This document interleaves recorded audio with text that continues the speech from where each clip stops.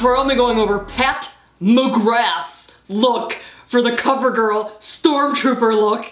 If you don't know Pat McGrath, she has been called one of the most influential makeup artists in the world. And what's even cooler about this video is that it's sponsored by Covergirl. So honestly, right off the bat, I want to say thank you so much to Covergirl. This is such an awesome opportunity to be able to do this video. And thank you for enjoying my art. Covergirl is partnering with Star Wars in celebration of the new release of the new movie, The Force Awakens. Now, it comes out in December, but because Covergirl is sponsoring this video, I can like barely contain my excitement. I'm having trouble filming this intro because I'm very excited right now. I got to get a sneak peek at the new Covergirl Star Wars collection. I guess technically you guys did too, since I'm showing you this. And they're literally following the Star Wars theme of light versus dark. Of course, we took the dark side.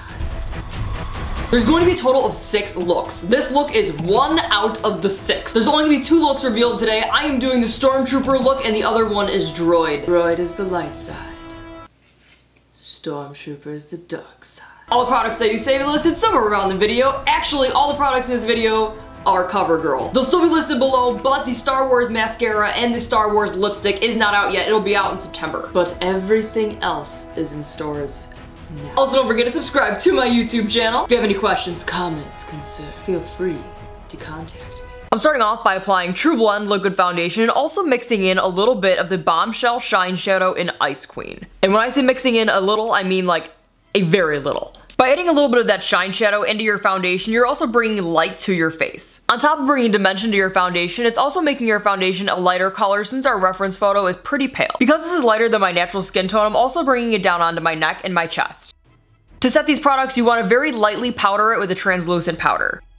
Upon using the Shine Shadow in Ice Queen, I literally instantly fell in love with it. I decided to also apply this product directly to my collarbone as well as a little bit of my neck just to really bring those things out. Remember that anything you highlight is what you want to bring forward.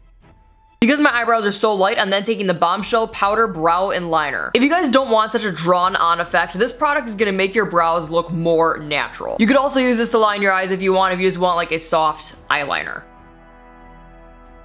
Since I wanted to get as close to the reference photo as possible, I wanted to define my brows even more. And I'm going to be doing this using the Intensify Me liner. The model's brows are much thicker than mine naturally are, so I'm going to be filling them in thicker as well as bringing them in closer together. And this eyeliner has a 2 different shape applicator, so I'm using the paddle type shape flat down for the thicker parts and then twisting it sideways to use the thinner side for details. Go ahead and prime your eyes. For the eyes, I'm literally starting from the top to the bottom, starting off with the color Snow Blossom. Yes, I'm using the applicator. I'm using the applicator, reason being because I want to get a lot of product very close to the brows without mixing them together. And I'm just patting this product on underneath my brow bone.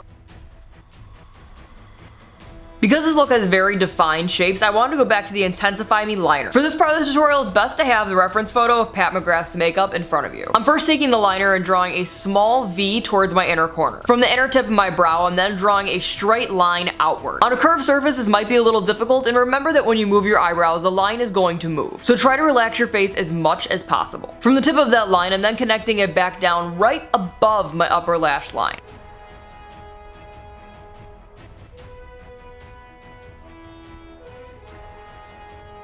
To give myself a general guide of where the crease is going to go, I'm then just dotting the eyeliner above my crease.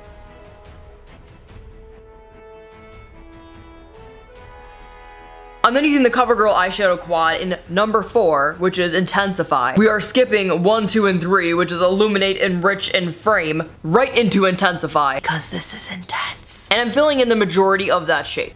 To make sure that I have clean edges, I'm then going back to the Intensify Me eyeliner and just thickly outlining that shape.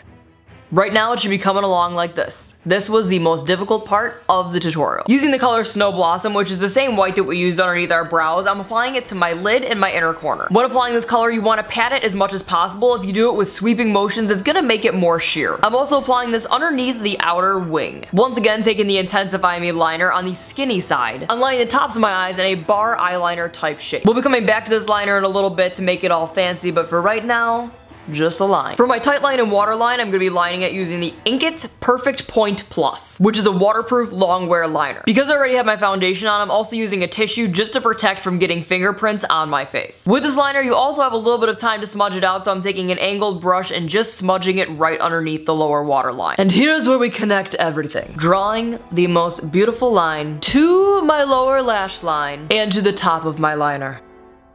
To intensify the inner corners, I'm going back to number 4 of the quad palette, and just ever so lightly continuing my lower liner downward. Once again, go back to the Intensify Me liner and draw in the inner corners of your original liner. Apply either the light side or the dark side mascara. Of course we're applying the dark side. Don't be crazy. On both the light and the dark side, these are actually collector's items, and they have 1 out of 10. I have 6 out of 10 as well as 10 out of 10. What makes both the light and the dark side collectible is that they all have different sayings on them. So I have 10 out of 10, which is immune to the light. And then I also have 6 out of 10, which is I will finish what you started. I also have 4 out of 10 on the light side, which is I feel the good in you. And 5 out of 10 on the light side, which is luminous beings are we. None of that actually matters because we are the dark side. I'm applying 2 coats to the top and 1 coat to the bottom. I'm then lining my lips in the color Sophisticated. For my lipstick, I'm using their other cosmetic in the Star Wars collection, and this is Dark Purple shade number 50. The lipsticks also follow the theme of light and dark, and there's going to be 6 shades. And their Star Wars collection is only out for a limited time only. So if you guys want them, you better go get them as soon as they hit the shelves. Finally, I'm taking the color Silver Lining to give my cheeks that little bit of gray yet fierce contouring. Although Pat McGrath's makeup does not include white nail polish, I wanted to include this in the look to give a little nod to the outfit in the reference photo as well. Let me know in the comments below if you guys enjoyed this tutorial, what you thought of it, and thank you so much to Covergirl for letting me demo on YouTube Pat McGrath's makeup, as well as being able to be one of the first to use a limited edition Star Wars and Covergirl collection on YouTube.